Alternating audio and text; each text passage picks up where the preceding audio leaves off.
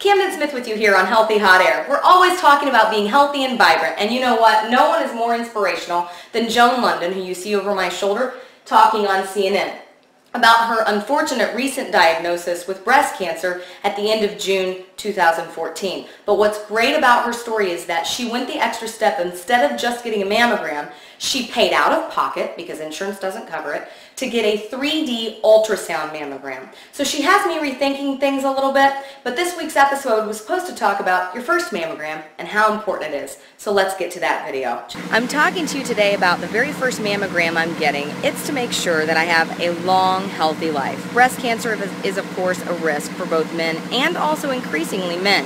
What I love is that my employer brought in the mobile mammo bus. That means it is literally a bus. You can see it's a trailer, and you go in privately in a medical area while you're at work and you get your mammogram done. Fantastic. And you know what? As someone who's getting her first time mammogram, I want to speak to all of you out there who are kind of scared of it. You've heard it's painful. It really isn't.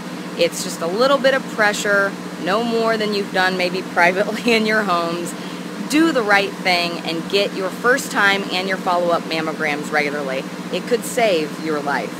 And that's what we're all about here on Healthy Hot Air. See you next time.